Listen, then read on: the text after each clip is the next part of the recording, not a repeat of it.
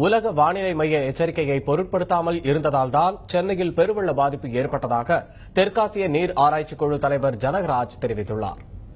For the first time in the international weather bulletin, weather organization, ஒரு பெரிய அளவுல வந்து சொல்லி there is going to be accumulation of cloud formation in the Bay of Bengal போட்டிருக்காங்க.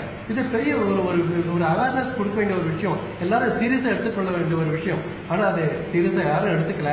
அதனாலதான் வந்து நமக்கு வந்து நம்ம ஒரு பெரிய வெள்ளம் வந்ததுங்கிறது நம்ம சாதாரணமா எல்லாருக்கும் புரிந்து கொள்ள வேண்டிய விஷயம்.